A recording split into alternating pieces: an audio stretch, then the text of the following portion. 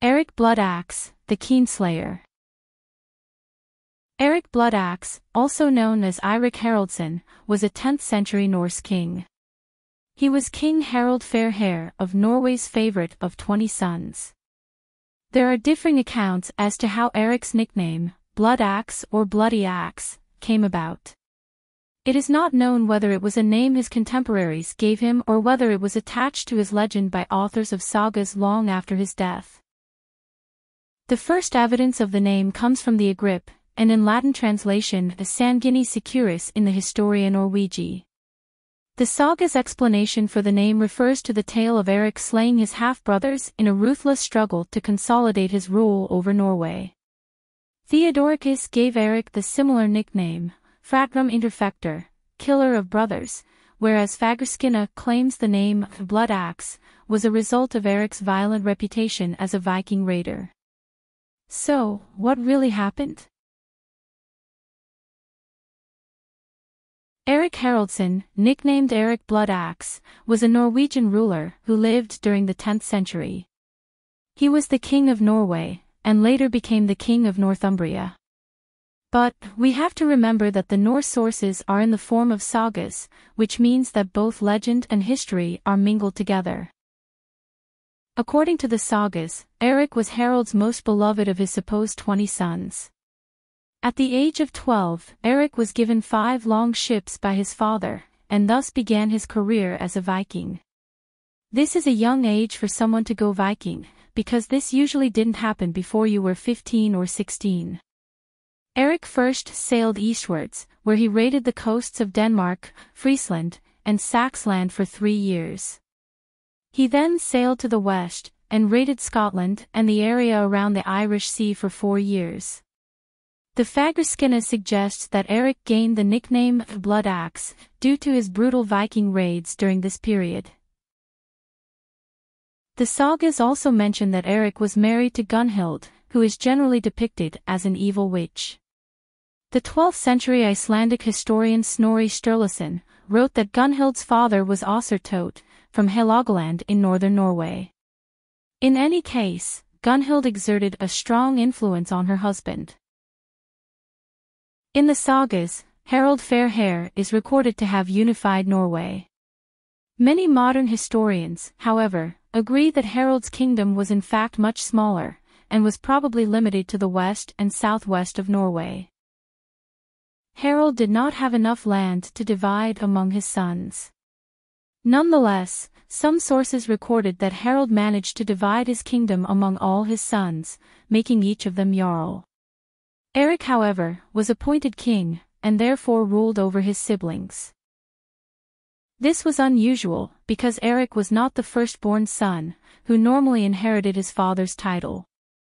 But Eric was his father's favorite son, becoming even more brutal than his father was, who had made many people leave Norway for Iceland because of his harsh rule.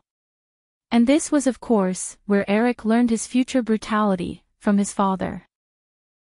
At strife with his half-brothers, Eric brutally killed Ragnvald, ruler of Hadeland on his father's orders, and Björn Farman, ruler of Vestfold. Some texts maintain that towards the end of his life, Harald allowed Eric to reign together with him, and when Harald died, Eric succeeded him to the throne. But when Harald died, it soon destroyed whatever arrangements he made for his sons. Eric slaughtered the combined forces of his half-brothers Olaf and Sigurd, and gained full control of Norway.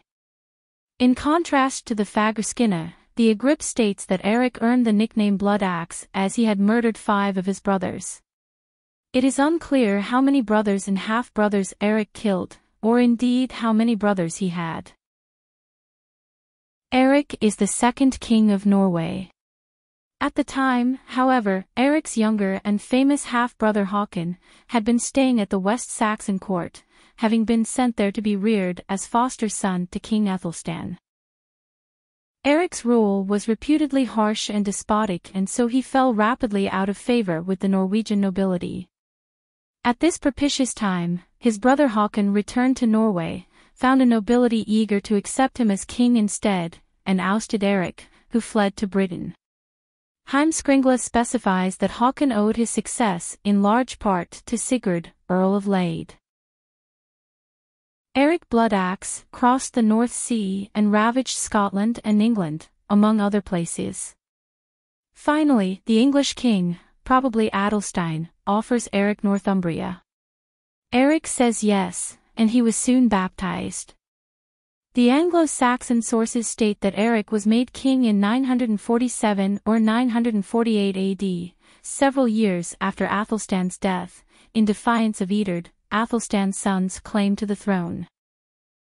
By making Eric their king, the Northumbrians may have hoped to gain independence from the Anglo-Saxons in the south, who had brought them under their control in 927 AD. Eadred responded by invading and ravaging Northumbria. On his way back to the south, Eadred's rearguard was attacked by Eric at Castleford and many lives were lost. Furious, the English king threatened to destroy Northumbria unless they submitted to his rule. This time, the Northumbrians decided to appease Eadred, and they expelled Eric. After Eric was expelled, the Northumbrians had accepted a new king, an Irish Viking by the name of Olaf Seitriksson. But 5 years later, Eric returned to Northumbria and succeeded in overthrowing Olaf, thus becoming king of Northumbria once more. Whilst Eric's first reign in Northumbria lasted merely a year, this time he was able to occupy the throne for 2 years. Eventually, he fell out of favor with the Northumbrians again, and was expelled once more. This was the end for Eric Bloodaxe. He died not long after this.